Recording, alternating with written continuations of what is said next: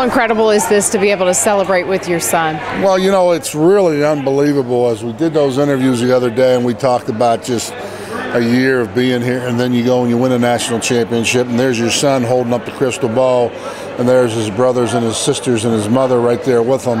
Not too many people can say that they've ever had this opportunity, and it's fantastic. But that's why you come to Alabama. You come to Alabama, number one, because it's a great atmosphere. Number two, you get a chance to win a national championship.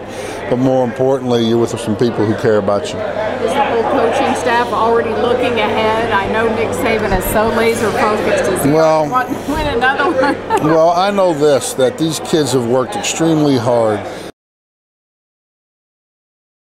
I really like your shoes. Can you tell me about these? We have a weather guy who likes to wear tennis shoes on the air. Well, I was in the Nike factory out in Oregon, okay? And my dear friend who works out there with the IFG people, Eugene, he said, Brent, you want to go over to the campus? I said, let's go, baby.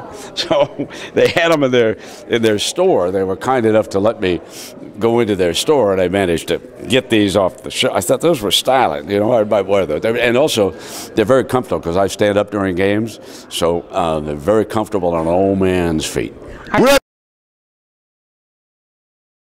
Come out. Ready to come out here and score. Our defense play hard. Our offense executed when we needed to. That's all we had to do. Dominate.